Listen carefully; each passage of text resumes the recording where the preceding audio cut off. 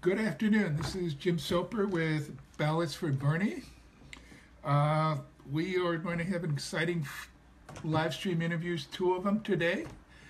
The recount came up as sort of surprise news to a lot of people, and we're going to be talking to two very knowledgeable people about that.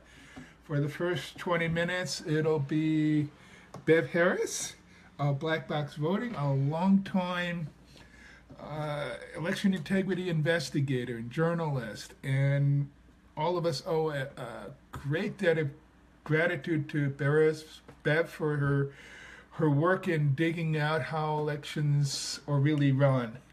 Later on, we'll talk with Karen McKim, a leading democracy advocate from Wisconsin.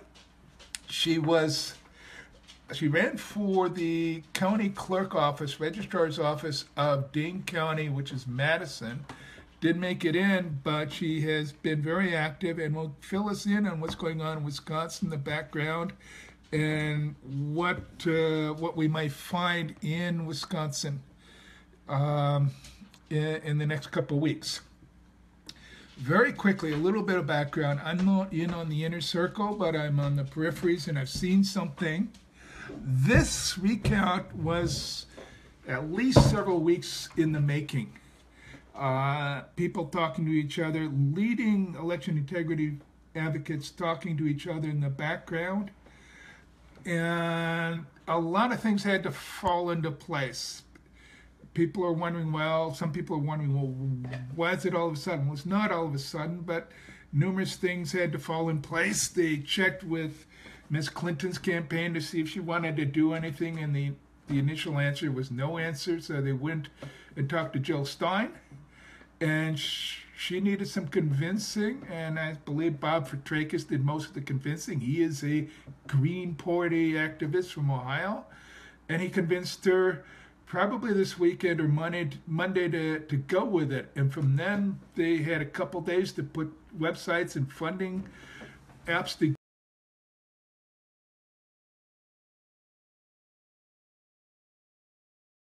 Thing is that they collected $2.5 million for the recount in 12 hours. I've never seen that before. I expect it's happened on Facebook before, but this was amazing.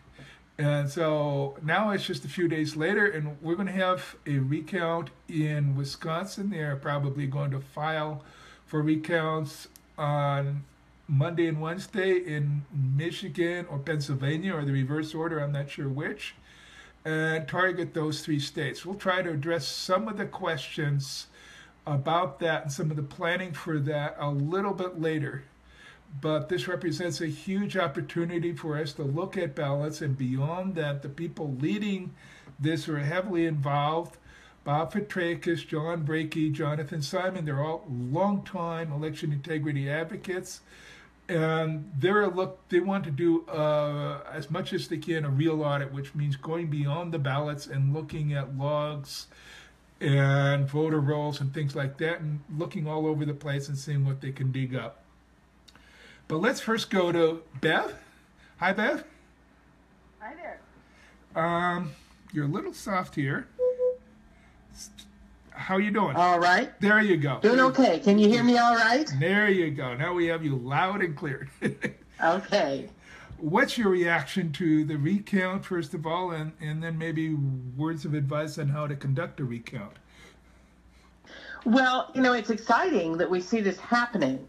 I'm a little nervous about it for this reason. It's kind of been put in the context on the network, on TV news, as being a way to check whether the voting machines were hacked, with the implication being it might be Russian hacking and so forth. I think that can get a false positive or create a false sense of confidence, because if the voting machines are manipulated, they're likely to be manipulated by insiders or local fixers or jobbers, not somebody in Russia.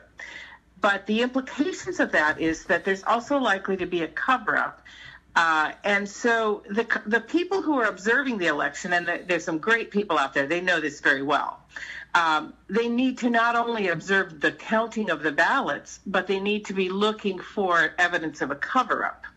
Because if it's local or insiders, they're not just going to hand over ballots that don't match the computer count. They're going to try and make sure that those are reconciled ahead of time, which is a separate set of things to look for. Now, the good news is that a lot of the activists involved in this are very familiar with this kind of thing and are well aware of the things they need to look at. Okay. Can you think of, all right, a little bit more detail, and especially of some interest to Pennsylvania, which has Yes. a lot of just DREs with no paper. How can people... Yeah, I don't really know what they mean by doing a recount of Pennsylvania because it's not really recountable. What they're talking about is a retabulation, which is basically just saying, it's kind of the equivalent of going to your bank and saying, will you print me another copy of my bank statement so I can check if it matches what I already have online? I mean, of course it's going to match. So the Pennsylvania stuff is going to be really, really interesting to see what they figure out they can do in order to check this. Now, there is one interesting thing. The paperless DRE machines, for the most part, do create individual ballot images. And if they were able to look at those, it could be helpful in certain ways. Well, given that John Brakey's in on this, I think they're going to be digging for those images. Oh, yeah. Oh, yeah. John Brakey is sort of the king of ballot images. So, and he knows that those DREs have them. I've got copies of them. I mean, it's really rather impressive. The caveat with the ballot images is that if they rig an election on a touchscreen voting machine and they use the precinct voting machines themselves, the ballot images are going to also be tampered with. But if they use the central tabulator to tamper, the ballot images are pretty impervious to that and actually will not match. So, so they're a good diagnostic for central tabulator tampering. Such as what? Well, one of the series that we put out was a series called Fraction Magic, which shows how very, very quickly and precisely the results on a central tabulator system can be completely altered in every precinct in very precise ways that mimic demographics. But we did test that with a DRE system central tabulator, and we found that when we did, I understand that nobody receives these ballot images. Nobody knew they existed until recently, and nobody has asked for them. But when we looked to see what happened, when we executed this Fraction Magic program and changed all the results, the ballot images actually remained intact. So they require a different, it's not that they could not possibly be tampered with, but they require a different method and a considerably more sophisticated method, and it has to be done as a two-step process, not a one-step process.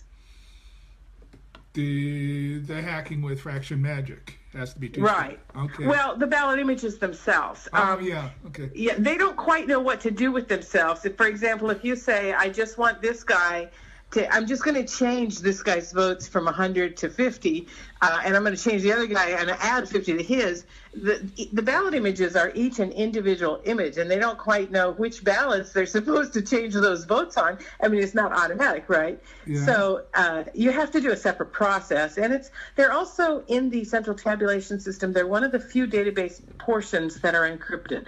So it's not like you can just go in there like you can with the votes totals and just edit them. You have to actually know what you're doing. The images themselves are encrypted.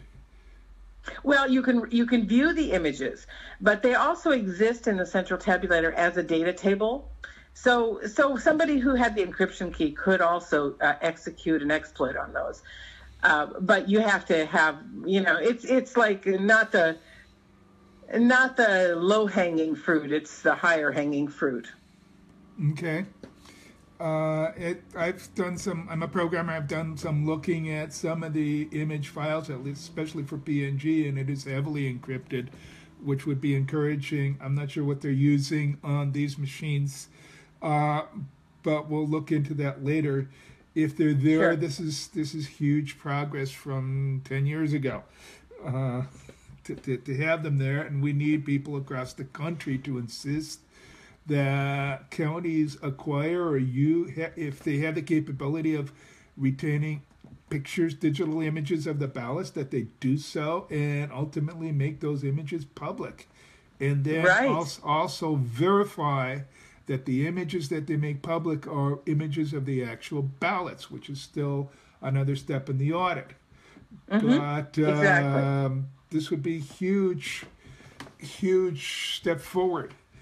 I think it's one of the most optimistic things we've seen in 10 years, where there actually are some relatively simple things which are fairly available already, which don't cost a lot of new money, that can be done to really solve this issue of whether the voting machines are able to be authenticated by the public.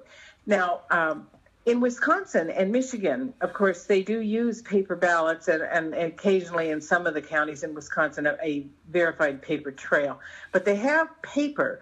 A lot of people are under the misunderstanding that, well, they have paper, so the machines could not be rigged. I've read that comment quite a bit.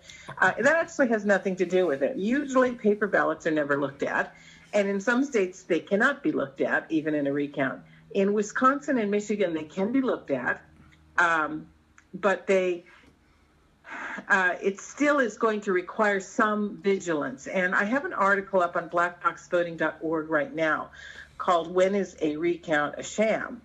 And that addresses the issue of how, if you have a paper ballot recount, but you have tampered with the machines, how you go about reconciling it so that people who are observing the recount won't know that it was tampered and that everything will match up. We have seen recounts like that. But if observers know what to look for, they're going to quite likely spot some of the symptoms of a cover-up. I will ask the question. Hopefully we're going to have hundreds or thousands of people going out to Wisconsin, Michigan, Pennsylvania to watch these recounts. You should sign up. You should sign up at Jill Stein's webpage to volunteer. And we'll get that webpage up to you in a bit, but you should sign up to volunteer for a citizen observer. And they're going to go out to a county headquarters. What are the most important things they should be looking for? Well, and let me preface this by, it's important not to disrupt the process and to be polite and soft-spoken. I mean, I'm just saying, if you don't want to give a reason for people to say that it's annoying to have observers there. But some of the things to look for, before the recount ever starts, if there has been machine tampering, there will be attempts to get at the ballot several days before the recount in some cases. And one of the symptoms of that will be if you just drive by the place where they have the custody of the ballots, which may be the county election office. It can sometimes also be an elections warehouse, which is out in the boonies somewhere. But if you just drive by on weekends and off hours and, in the middle of the night when nobody should be there, and you see a bunch of cars in the parking lot and lights on inside, that's a concern. Take a video camera and capture who that is, get some license plates. Because they will do that if they need to get those ballots adjusted so that they match the machine count. So that's one thing that can be done beforehand. During the recount, one thing that has been spotted in dodgy recounts, this was spotted actually I think by Bob Petrakis in Ohio. They were posting the desired result on the wall so that the recounters would know ahead of time what they were supposed to come up with. You shouldn't be seeing things posted on the wall or written on people's arms or people pulling slips of paper out of their pocket. They should be recounting with, granted that the results have been published, but they shouldn't have that in front of them so they know what the answer is supposed to be before they get it.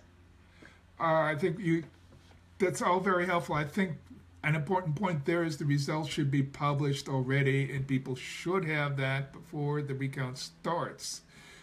Right. But it shouldn't be, because they recount by precinct. So it would take, Rain Man to remember every single precinct and what the total should be for every candidate. So you don't want to have little cheat sheets floating around within the recount itself. So that's another thing. And also another area that's quite commonly problematic is the sealing and the chain of custody of the ballot boxes. These ballot boxes, when they are brought in for recount, should be looked at fairly carefully, and they should be sealed with real seals, and the ballot should be in the box for the correct thing. Some of the kinds of things that we've seen, for example, in one recount we saw in New Hampshire, the sealed ballot box for Manchester Ward 5 had the word 6 ballots in it and vice versa, which was impossible unless someone had gotten at the ballots in between the sealing, whatever. And in Detroit, a recount was found where a large number of boxes of absentee ballots were brought in, and they were sealed nicely on the top, but they were openable on the bottom and not sealed there. So these kinds of things. Okay. Where possible, I think they should be filming everything. Absolutely. The film, it's best to take a video camera with a zoom lens and good audio. A properly done recount, the counters actually call out loud each one. The best way they do it would be just called sort and stack, where they call out, for example, they'll have a mixed set of ballots and they'll say, Stein, and then they'll say Clinton, and they'll put each one in their own pile. So Clinton will have a pile, Stein will have a pile, and so forth. And they call that out loud. And ideally, it should be situated so that the people observing the count can see especially with a zoom lens, can see the marks on the ballot and see that they're calling out the correct thing, which is not difficult to do, and properly done recounts do that. But occasionally you see a recount where they put everybody, a football field away where you can't see anything and tell you that you're observing the process when all you're really observing is people walking around a room. I was going to say bring binoculars, but you may need an astronomy telescope for some of these. If you're in San Diego, bring the astronomy telescope, yeah. Okay. What about you talked about ballots and watching those, but this recount is going to, Bob Petrakis on Friday night in the call said they're going to go after the logs and voter rolls and so on. What can you say about checking those and making sure that they work out all right or not all right? That's a good point, especially in Wisconsin where they have same-day voter registration. Now I've monitored a recount with same-day registration, and one of the things you always want to do in any recount is look at the list of signatures in the poll book and make sure you have the right number of signatures comparing up with the number of ballots. You shouldn't have, for example, several hundred more ballots than you have signatures. That's a problem. In same-day registration states, there can be some real problems with accounting for those same-day registrations sometimes, and we spotted this in a New Hampshire recount. The poll worker, no one signed it that were same day. The poll worker just added a whole list of names at the end, John Smith, Mary Parker, blah, blah, blah, and with no addresses or anything. And so, yes, the number of names added up with the number of ballots. Battery low. Yeah, so you just end up with this large list of names that you can't really account for. So one of the things to look for in Wisconsin is going to be not just at poll lists, but are they accounting for their same-day registration? Okay. Do you have anything else you want to add here especially for the observers, but then for the general public? Well, I think that it's really a good exercise to do. Now, we should remember that if the ballots do match up, that doesn't prove that nothing was done with the machines, because it's really difficult in most cases to really adequately monitor this. But it's really important that as many people get out there as they can, and that people understand that when you are observing, your job is to be quite vigilant and quite observant, observer, and not just believe everything you're told and not just assume everything's right, because sometimes a lot of times it is right, but sometimes it's not. And it's your job to be able to identify and flag situations that are anomalous, even if you can't resolve them. It's very frustrating sometimes when you know you can't resolve them because they're not going to cooperate with you for whatever reason, but you still need to document it. And you can still remain polite and not disruptive, but you can also be at the same time assertive about pointing out what's wrong. Yeah. We're going to pass the mic over to Eddie Olvera here, who has a couple questions for you. Good. Hi there, Bev. Hi. I'm seeing two questions here on the live stream. David Smith has a comment, wants comments, your opinion on the open letter to Jill Stein written by Richard Charnon, I think on the 27th, which is today. I don't know if I you've haven't read that letter, so Okay. I probably can't intelligently comment. Okay. The other one was, do you know where citizens oversight is involved in this project? That's Ray Lutz's group. Right. Oh, I don't, and I mean, I've been back and forth with and in touch with Ray Lutz. I think he's done great work, but as far as I understand, he's been down in Florida doing some excellent work down there. He produced a film. Sure, what his although I know that the people who are organizing the recount, Bob Petrix and those folks are much more likely to know that kind of detail. Ray has been doing fabulous work, and he did a very interesting video of a random selection for audits that he's posted. Go to citizensoversight.org or look him up on Facebook and places such as the Black Box Voting Facebook page or Occupy Rigged Elections. And scroll down, you'll see some videos, a video he did from Florida that was eye-opening. Palm Beach County. Yes. Yeah, to say the least. Now, they don't do random selection this time around, but still it sort of opens some eyes about what some bad apples can do to ruin the whole thing, which leads us to why we have to have recounts. Right. This is such a valid thing that's being done, but we have to remember that this is not been done very often, and so we're probably going to spot a lot of things that will be troubling and need to be addressed after the recount if we can't address them during. Yeah. I will stay, and then we're going to switch over to Karen McKim from Wisconsin. But I'll say here, again, this is going to be messy. And thank you. Yes. This is going to be messy because it's being put together quickly, which is part of how these things happen. And you have a very good team leading this. These are people who are real patriots. They're intelligent, and they've been at this for 10 years. I'm seeing a lot of second guessing out there. Well, why aren't they recounting Florida or North Carolina, this, that, and the other thing? Have some faith that they're doing the right thing and try to give them some space, because I'm sure right now they are very, very busy. Right. But, and I'm so glad you have Karen McKim on. I mean, she is just another of the treasures that is out there helping really make things better than they have been. Yes. There's one more question that from Tina Rocket is asking is if either of you are familiar with Greg Palas' last interview on CNN where he said, "Forget the hacking, it doesn't flip elections." Do you guys know? Oh, he doesn't know. He doesn't know, but he has done some fantastic work in the area of voter lists. One of the things that's helpful to understand is that there's 4 different areas where elections can be tampered with, and one doesn't necessarily rule out another.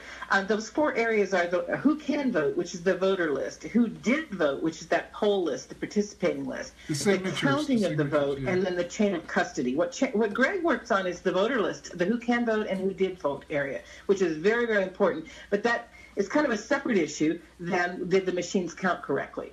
People should see his film, The Best Democracy Money Can Buy, for the revelations on how many millions of votes were being suppressed through automated lists across states. It was called the Interstate Crosscheck. They should see his film there. People like Bev Harris or more are experts on the actual vote counting. And so we thank you, Bev. Well, thank you very much. And you guys, great job.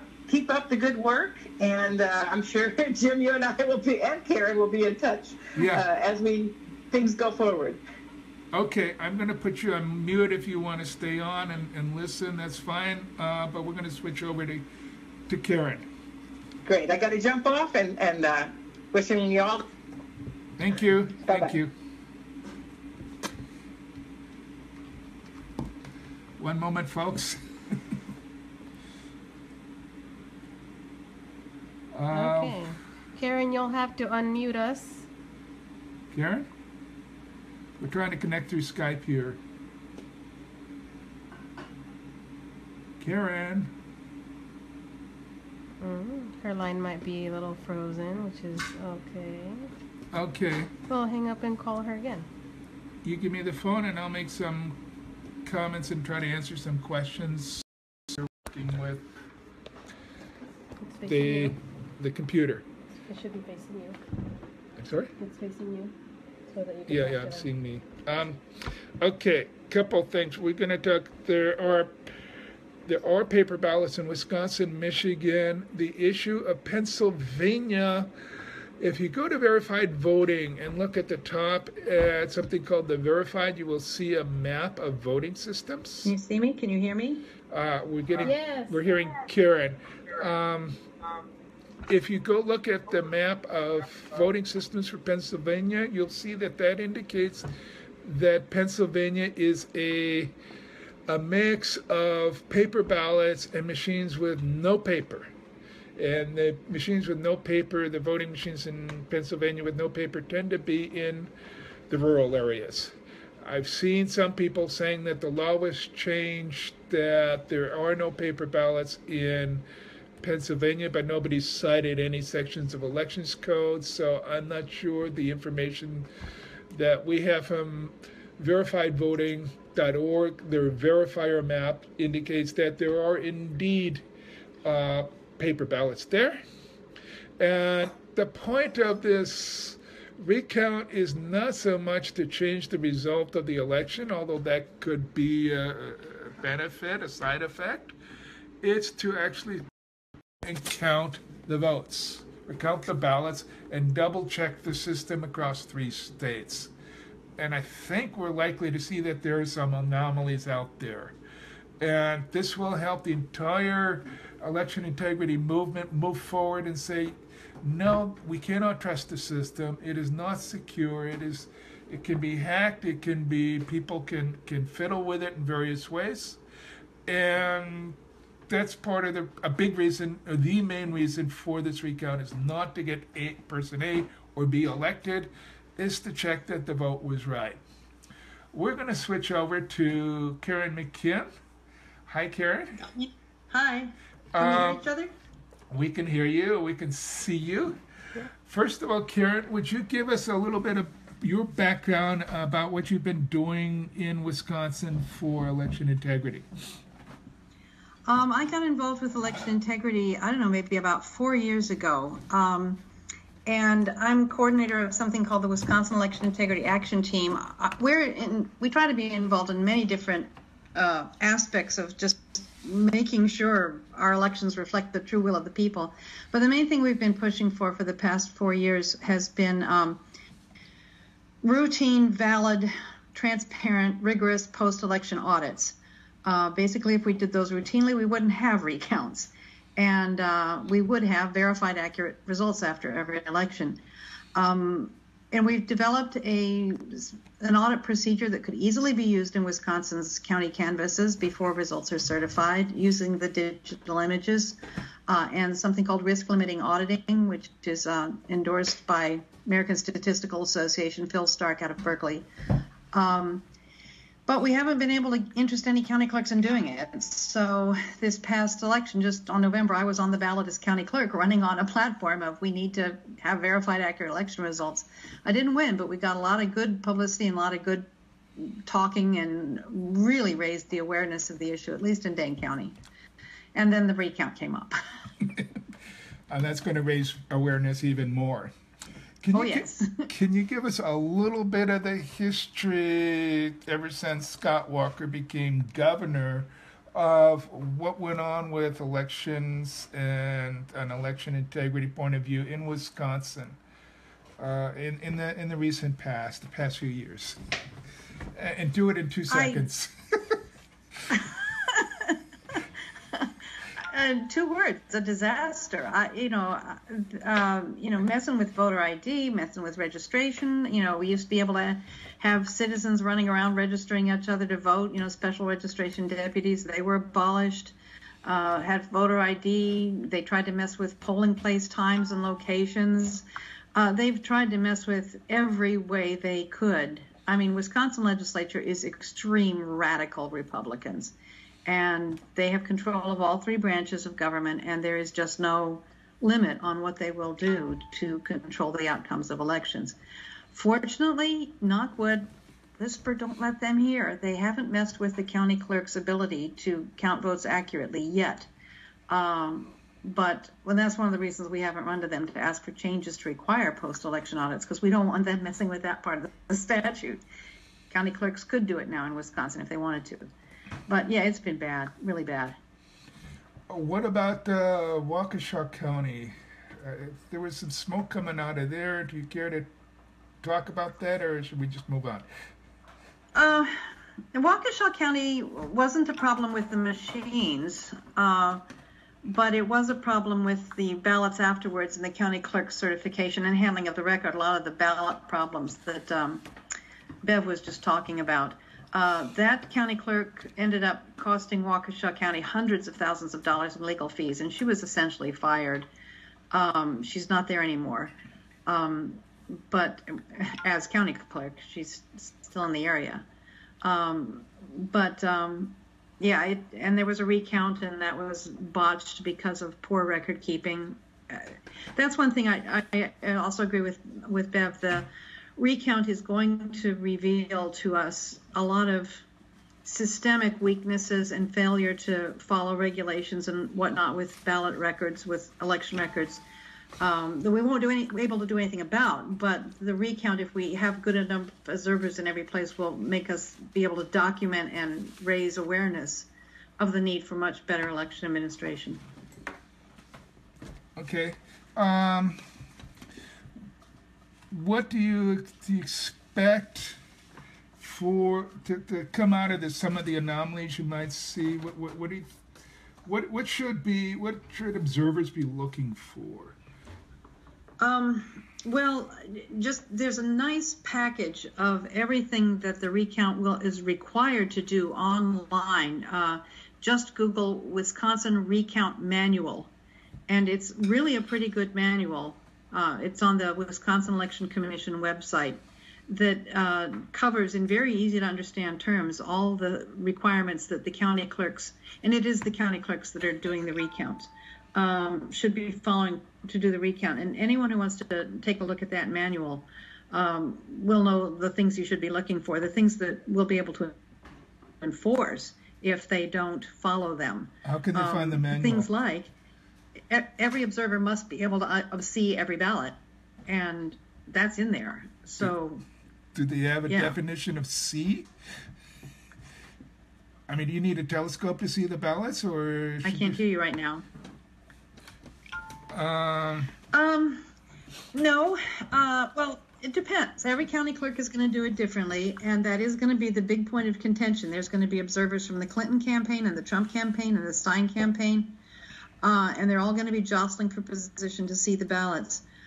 I've actually recommended to the Wisconsin Election Commission and got a what's the word? Conditionally favorable response that I recommended they use document projectors. As they're counting the ballots, just project them up on the wall so that everyone in the room can see them. We'll see if any of the clerks do that. That would be an obvious solution, yes. Yeah. Sometimes obvious solutions get done. But I know the clerks don't like all that breathing down their neck because, again, the rules that you can download say they have to let every observer see every ballot and have to rig up some way to make it happen. What do you understand about the roles of the various players here? Because we have Jill Stein is the principal person contesting. And now Hillary Clinton's campaign is doing some kind of observer role. And then there's a gentleman named Rocky something. De La Fuente. De La Fuente. Who is he, and what impact could he have on this? He was another third-party presidential candidate on the ballot, and I wish I'd paid attention ahead of time because I looked him up afterwards. It turns out he ran on a campaign of election reform. Wow. He's a good guy. His motives are right. Yeah, you go to the Election Commission and download his petition for a recount. It says all the right things. It's really good. But he doesn't have people on the ground. And, you know, I'm not sure how that's going to play out.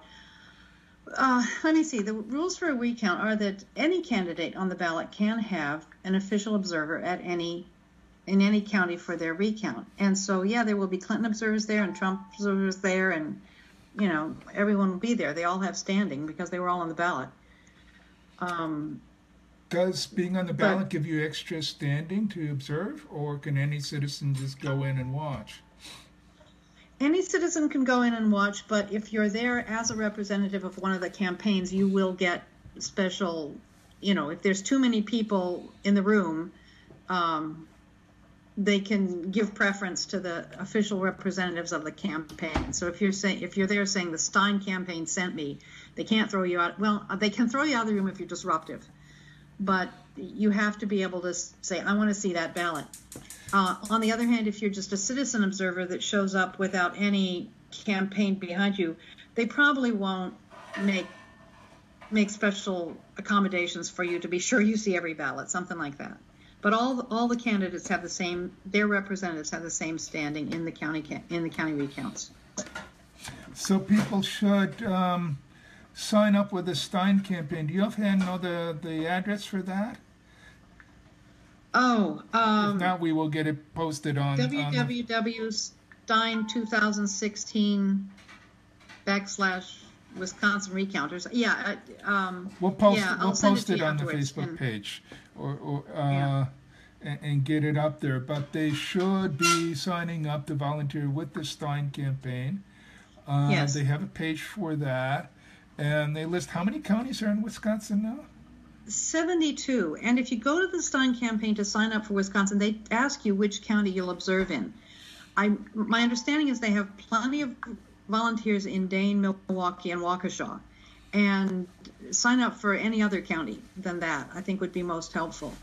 Some of the other, it's going to be harder to get observers in some of the other, 68, 69 counties. Well, first of all, you have more counties than California does. But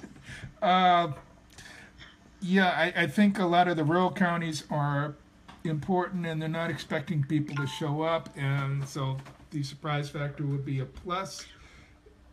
There are four. Well, not even just the rural counties. Counties like Fond du Lac or Brown County, which is Green Bay, or Marathon County, which is Wausau, La Crosse County, Eau Claire. Yeah, it doesn't have to be rural, but yeah, I just think there's plenty of observers from Madison, Milwaukee, and Waukesha.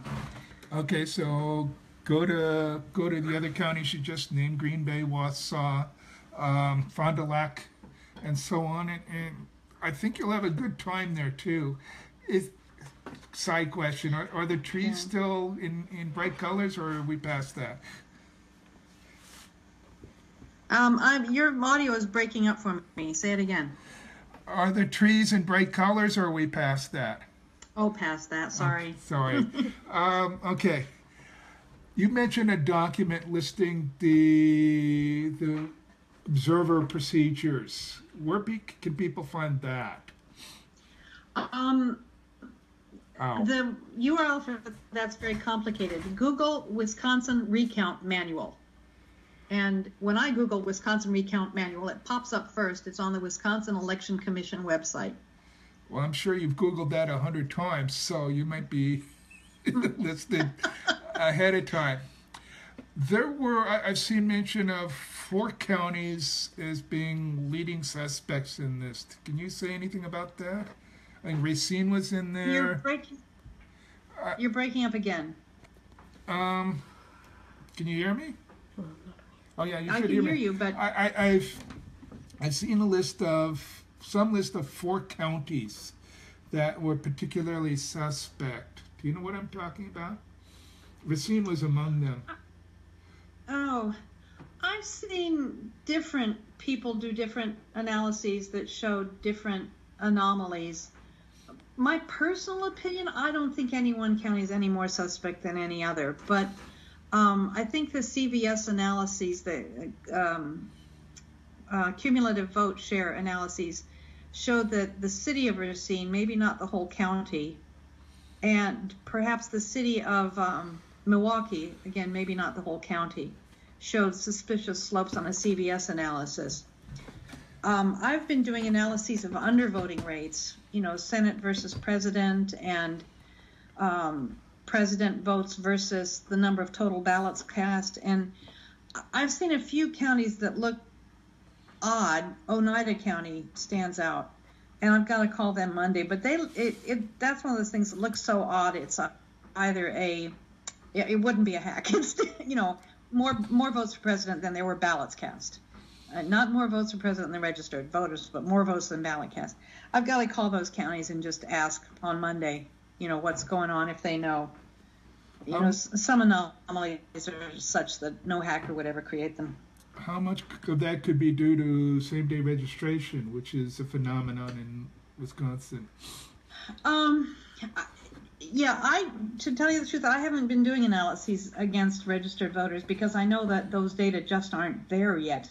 The municipal clerks handle registration, and they don't have to report new registered voters to the state for 45 days or something. Yikes. I've been doing analyses of the number of ballots they said were cast on Election Day and the number of votes for president. Now, in every county, that should be about 96-97% of the voters who cast ballots should have voted for president. You normally expect that. But in only Oneida County did I see an outliner where they said they had 106% votes for president. They had more votes for president than they had ballots. They had more votes for president than ballots, not just registered voters, but ballots. That's right. Smoke. I mean, those numbers should be firm and good. Yes. Not registered voters yet. Yes. Why did you run for county clerk, Dean? I mean, are you nuts?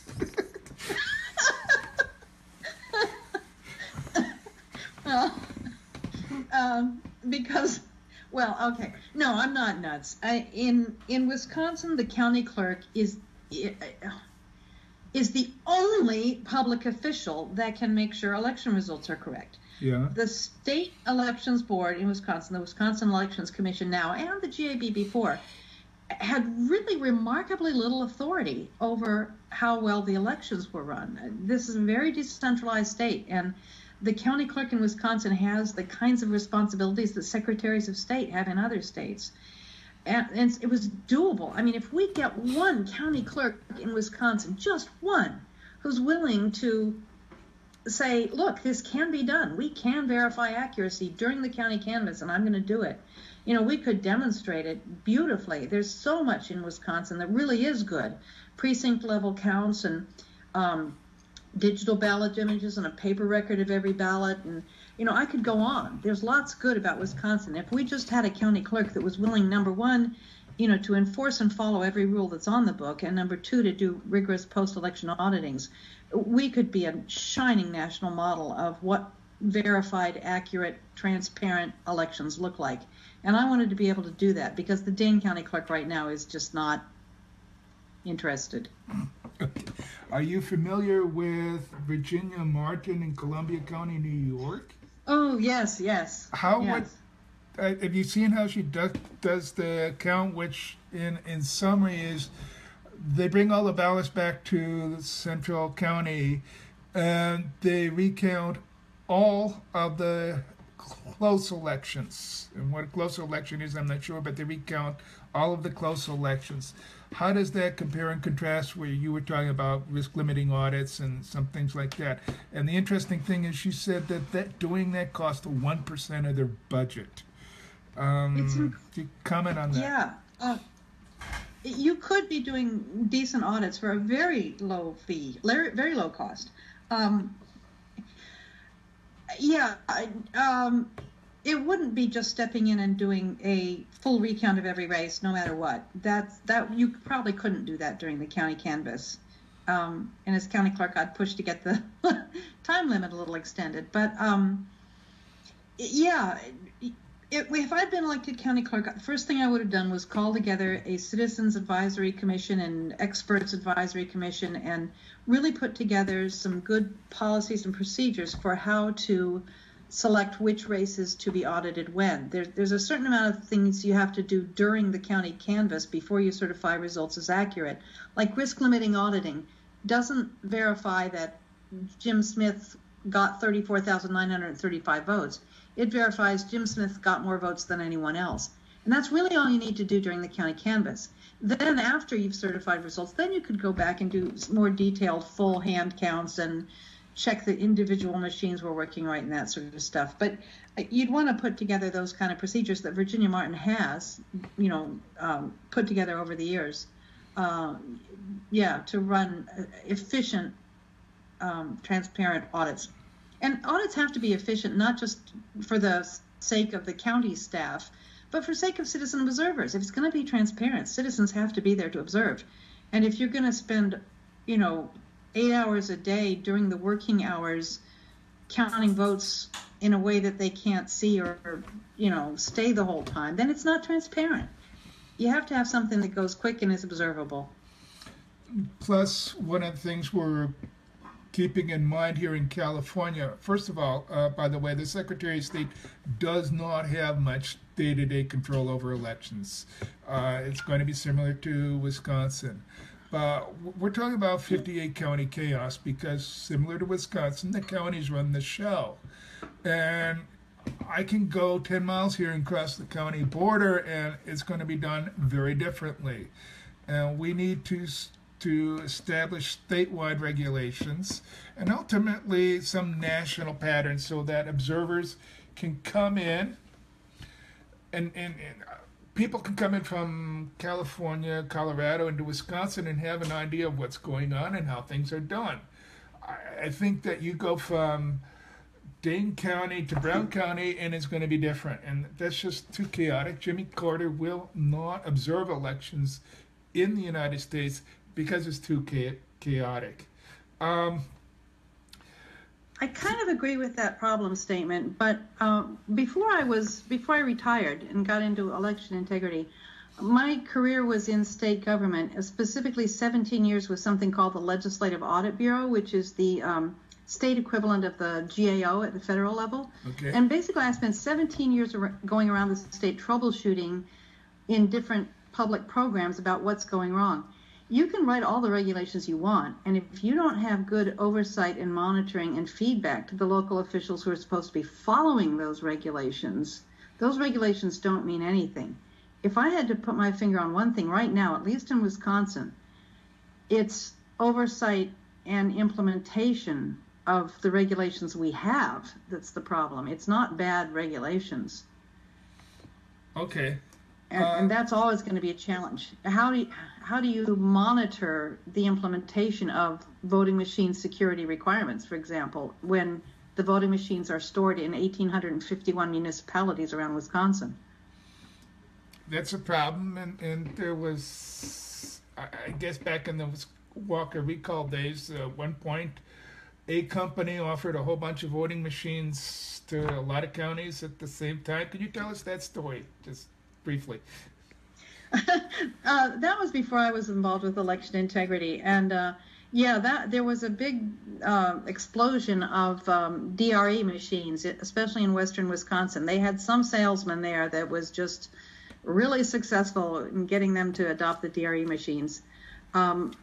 Last I checked, the use of DRE machines in Wisconsin is going down now again, though. And When you say DRE, you mean paperless. no, paperless machines have never been legal in Wisconsin. Okay. There's touchscreens with paper trails and op scans in Wisconsin. Okay. And there are a few jurisdictions hand count too.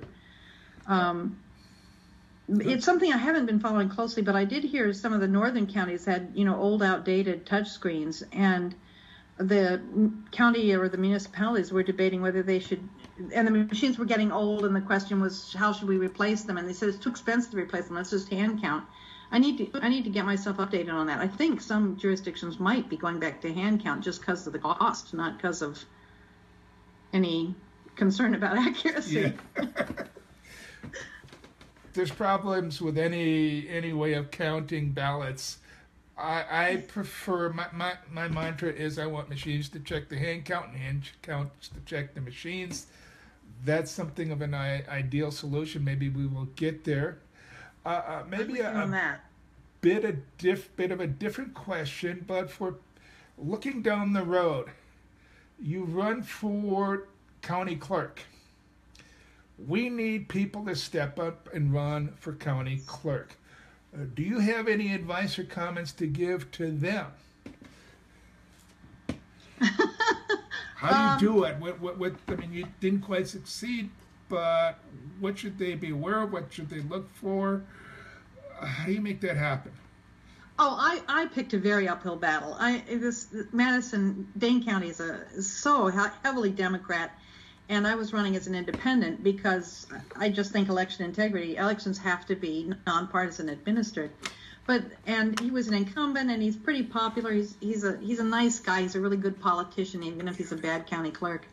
But I run when the seat's open. Don't run against an incumbent. That's a good idea. Yeah. I've learned all sorts of things about campaigning, but I don't want to go into all of those here and now.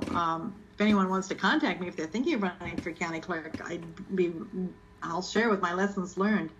But in general, if you can get yourself involved in a local countywide campaign before you run, just to learn how it's done, do that. Okay. Yeah. All right. I think somebody said that the recount manual is at http://elections.wi.gov/manual/recount. That's up on the Ballots for Bernie page with the live stream, so you can check that out. Anything else that you want to say for people coming to Wisconsin? I was born and raised in Wisconsin. I think they will find your audio is. I'm not hearing you again. If you're talking. Anything else you want to say to people coming from Wisconsin about observing this count and trying to, afterwards, down the road, you make sure that we can use this recount to promote election integrity across the country?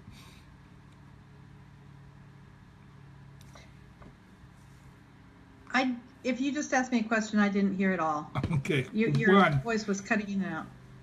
Again, any other tips or ideas you have for people coming to Wisconsin to observe?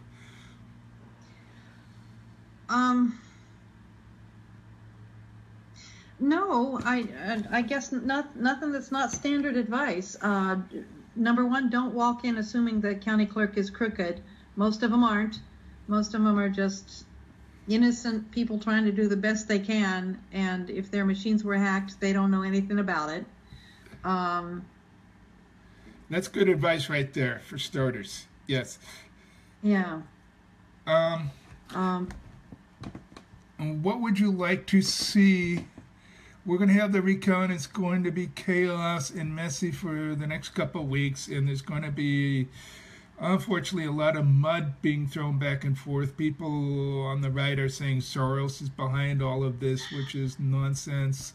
I don't know that Soros isn't making some contribution, but he's not running this show.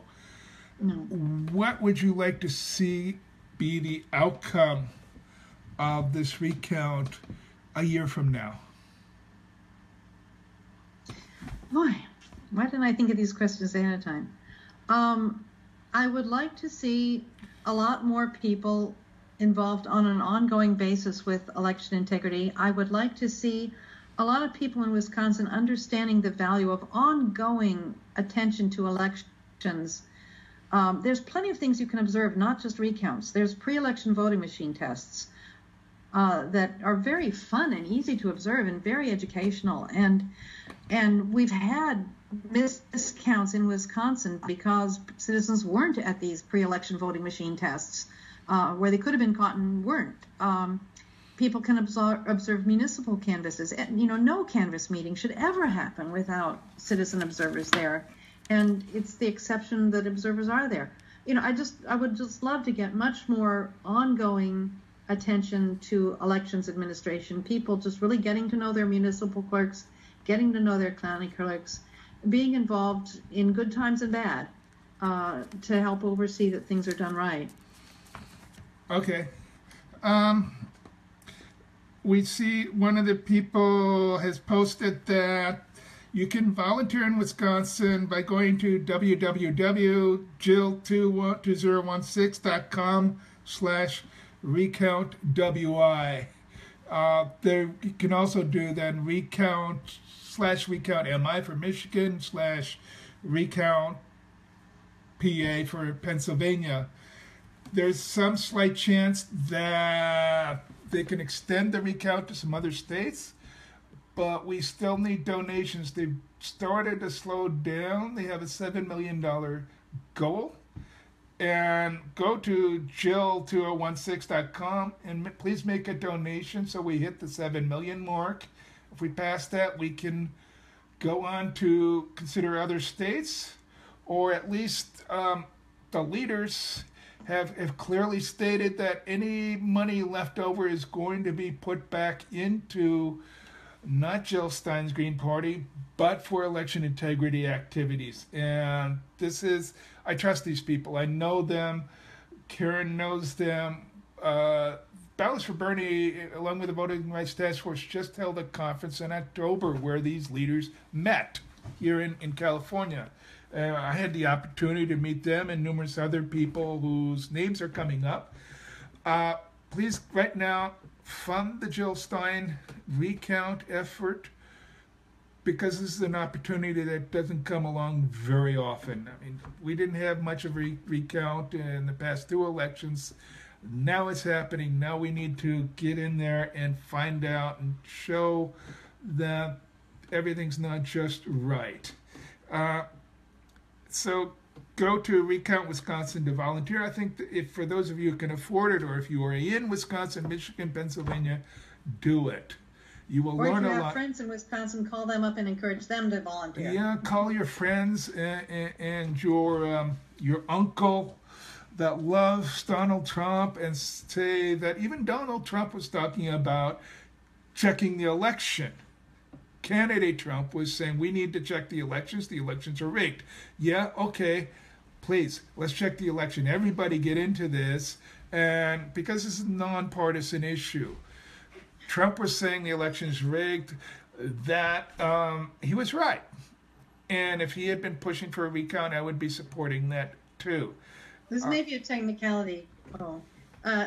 I don't think the Stein campaign would like having Trump supporters volunteer to observe for the Stein campaign. That may be true, but they can still go to the county. If you've got an uncle who supported Trump, have him call the Trump campaign, because they could use observers too.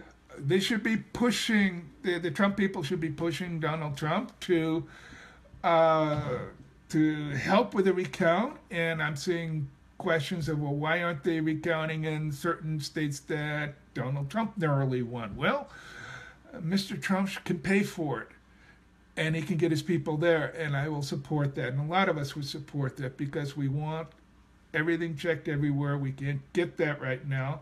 So we're going to do 3 states, but go look, go observe, and stay involved. Do you have any final words, Karen McKim? No, your questions were pretty thorough. Okay. Thank you very much. And as a final word, these live streams are done by Ballots for Bernie, which is a fabulous group that is in California and expanding. This is our first remote video interview. Thank you, Karen, for being the pioneer on that. We need to try to upgrade the technology so we can do this a little bit more professionally. And so I want to encourage people also to go to GoFundMe.com/TakeBackTheVote to support Ballots for Bernie's efforts to, one, continue these live stream interviews. Two, we're going to be active in the coming year on changing California legislation and federal legislation. And this takes money.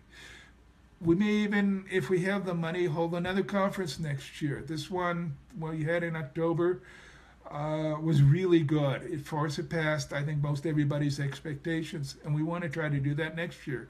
So please, first fund the recount, but then if you have a little bit extra, go to GoFundMe.com/TakeBackTheVote and give us a few dollars to help our efforts to bring the election integrity message out to the United States. Thank you, Karen. Thank you. And thank you all for tuning in. We'll see you next week.